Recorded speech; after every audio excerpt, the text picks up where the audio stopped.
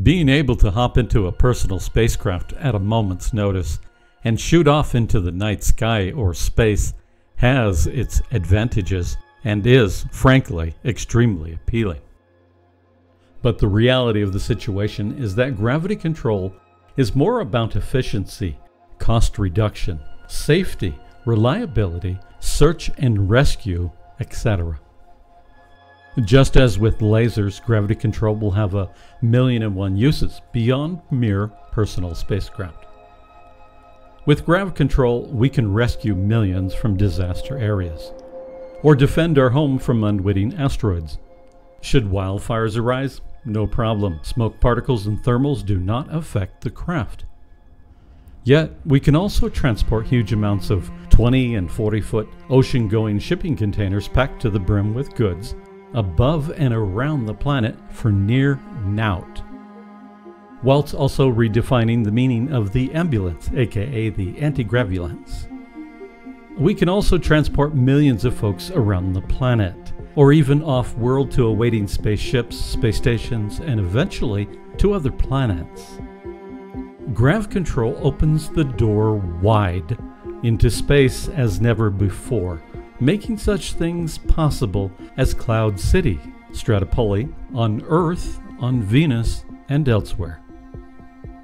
This also means that we will be able to construct space stations anywhere, both within and outside our system, and of course, begin building starships in space.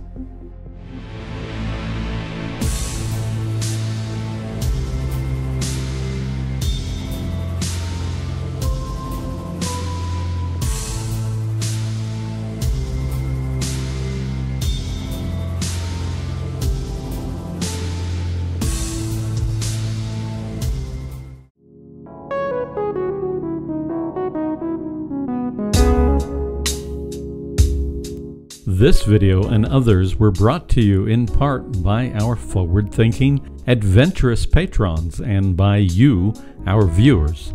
Thank you.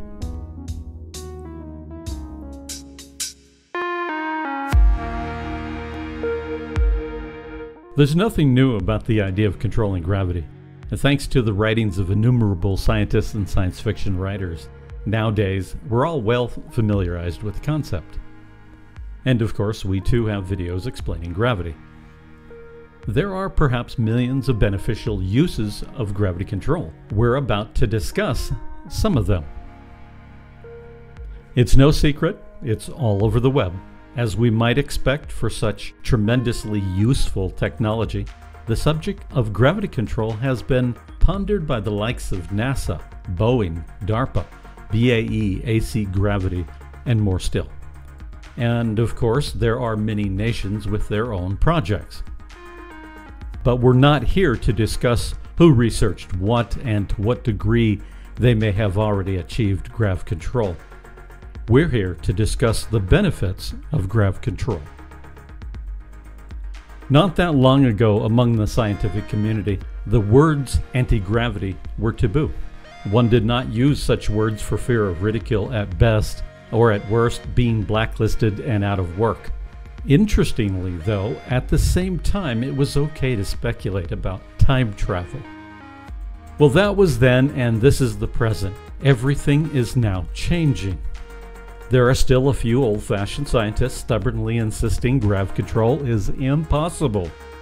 But the world of science is about to flip-flop upside down, so it hardly matters anymore.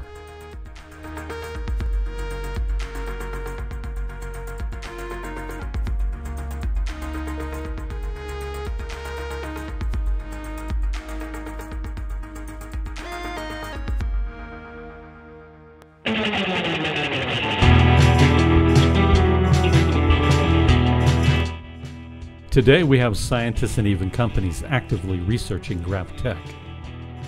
We can imagine a behind-the-closed-doors hypothetical scenario. After much postulating and theorizing, and countless days of crunching the numbers, scientists and theorists alike became confident. Armed with this new knowledge and understanding, this data was sent to engineering, where they have done, once again, what engineers do best: perform magic. as the thing silently hovers, days on end, barely sipping energy. Is this all unbelievable? With so many space games and science fiction movies depicting gravity control, some are now asking, is this real? There is a certain number of folks who have little to no clue or believe what is about to take place is actually real. It's not that we have some kind of special abilities. It's that we can see the future and where it's heading, as Arthur C. Clarke and many other futurists did. Oh yes, this is quite real.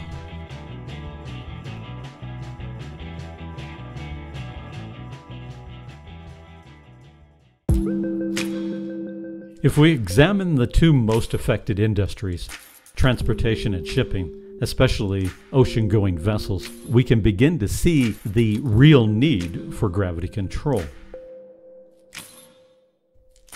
According to the FAA, they handle just over 16 million flights per year.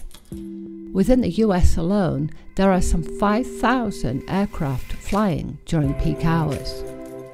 Every day, more than 2.7 million passengers fly in and out of the US. According to aviation analysts, globally, the total number of aircraft currently in service is between 7,000 and 23,000 plus at any given moment, depending. London's Heathrow Airport handles some 1,300 flights per day, with one airliner taking off or landing every 43 seconds on average. CNN did a special report about the busiest airport in the world, stating more than 107 million passengers flew through Hartsfield-Jackson Atlanta International Airport last year, making it the busiest passenger airport in the world for the 21st year in a row. Beijing Capital International Airport is a close second at 96 million passengers annually, whilst Dubai International Airport stands at 88 million passengers, followed by Los Angeles International Airport, LAX, having reported some 84.6 million passengers per year.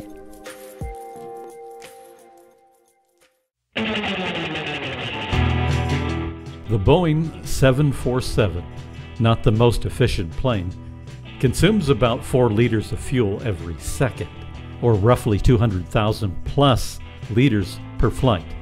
That's a lot of fuel. The Boeing 737, a slightly smaller plane, burns approximately 2,800 liters of fuel per hour, about 3/4 a liter per second. Still a lot. That said, despite the huge amounts of fuel consumed, fuel cost still only equates to about 12% of their total operating expenses. Employees consist of the bulk. But as oil prices become ever increasingly more difficult to extract, which it has now for some time, the cost of oil can only continue to climb. More importantly, that's a lot of CO2 and other gases dispersed in the air we breathe, not to mention the dumping of excess fuel just before landing. Grav control would allow a craft to both nullify the effects of gravity, of G-force, whilst moving the surrounding air for flight control. You see, grav-tech allows you to control both gravity and the surrounding air.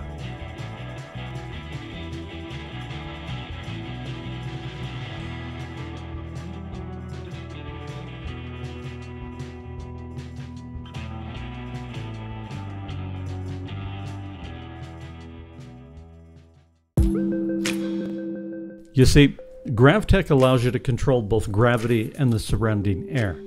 Compared with holding a massive vehicle aloft, the work required to move air is mere pittance. In fact, the residual fields leaking through and past the craft would suffice. The air above would be pushed away whilst simultaneously drawn in below, pushing up against the bottom of the craft, increasing air pressure, affording the craft greater stability, control, efficiency, especially when you compare that with conventional aircraft. Fitted grav pads, repulsors, and attractors would deflect, pull, and push away the air without resistance, permitting potentially silent, completely non-polluting flight at very high speeds. Deflecting the air in front of the vehicle while simultaneously pulling the air in behind would create a vacuum in front and a high-pressure region behind, driving the vehicle forward. It needs to be mentioned, the energy needed to keep a gravcraft aloft is supplied by Earth's own attractive pull. Deflecting Earth's gravitational field, as a superconductor does to a magnetic field, takes much less energy than creating an equal and opposite grav field. In fact, certain special materials may require practically no energy at all to do so, acting as a kind of gravitational superconductor. A gravcraft could utilize Earth's gravity field to propel itself horizontally by tilting in the direction of flight, like a helicopter or a quadcopter falling forward. This does, of course, mean that grav control will completely revolutionize the transportation industry. Much cleaner to operate, efficient, safer, more reliable, fun, and more. Grav control also means that the aircraft can perform maneuvers that it would not otherwise be able to do. Being able to alter velocity at a moment's notice assures a wider range of safety. Autopilots can easily be programmed to utilize grav control to its fullest. And with grav-tech, the crew will not so easily be affected by sudden changes in direction or altitude. Should there be a problem within the craft or the craft is taken hostage, grav control can be designed at the time of manufacturing to automatically either maintain the craft's altitude for safety purposes or fly the craft to awaiting authorities.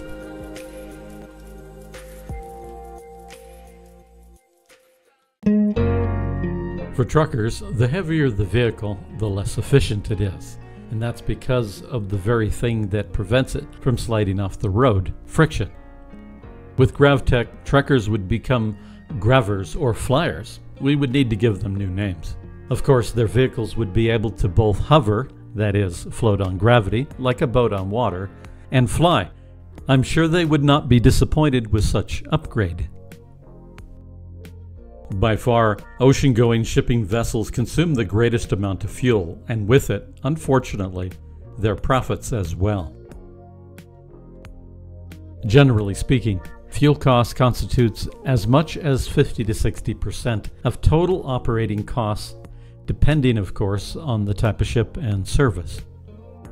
A modern large container vessel with a container capacity of 8,000 TEUs, 20-footer equivalent units, can consume more than 200 tons of fuel per day.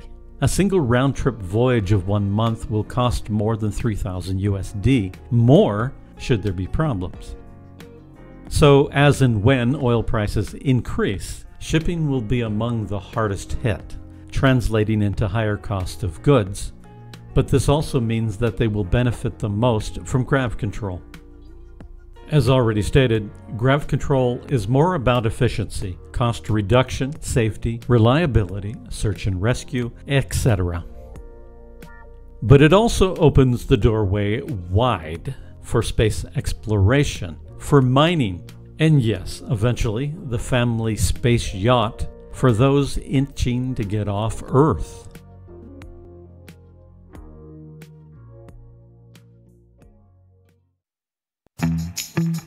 Space elevators could potentially become the revolutionary space launch, or rather space lift technologies. But they suffer from innumerable technical challenges that appear insurmountable. However, grav control eliminates the need for vulnerable cables, circumventing the greatest challenge of the space elevator and fundamentally changing the concept. However, gravity control eliminates the need for vulnerable cables, circumventing the greatest challenge of the space elevator and fundamentally changing the concept. If necessary, energy can be beamed up from the surface, as some space elevator concepts propose, or alternately, the climber can be fitted with a compact fusion reactor. Anti-gravity will literally revolutionize all forms of travel. This means that anti-gravity space elevator can be constructed anywhere on Earth going straight up. building at the equator is no longer a strict necessity. Gravity control solves another problem plaguing space travel, the pull of gravity, of course. The difficulty is spacecraft must reach high velocities in order to obtain orbit, but at the same time they must do so whilst fighting against gravity. This is known as gravity losses. By eliminating a spacecraft's weight, which is distinct from mass, mind you, getting into space becomes a simple matter of attaining sufficient horizontal velocity. With grav-tech, not even this will be a problem as it deflects air, attaining high velocities. With gravity losses and horizontal velocity no longer issues, we have remaining only the quote, distance to space, unquote. However, the distance to space, or rather to a typical low Earth orbit, is not that great, about 200 kilometers. If you think about it, that's considerably less than the distance an airline covers in one flight crossing a continent. To give another example, the English Channel has a maxed width of 240 kilometers or 150 miles, about the same distance to orbit. Therefore, space is not that far at all. I'm sure many of you have traveled such distances in mere hours and do so several times a week, and perhaps some of you do so in one day. Anti-gravity holds the potential to hover, fixed at an altitude, requiring little to no power, which means floating cities start to become practical here on Earth, Venus, Titan, and elsewhere, even out of our system. Folks could live just about anywhere. This is an incredibly exciting topic, one which we have barely scratched the surface of, and will be returning to several more times. Again, gravity control has 1,000,001 uses, from transportation to anti-gravity architecture, to research, to search and rescue, to fire control, and much more. Thank you for watching, and until next time, keep wondering about space. Thank you.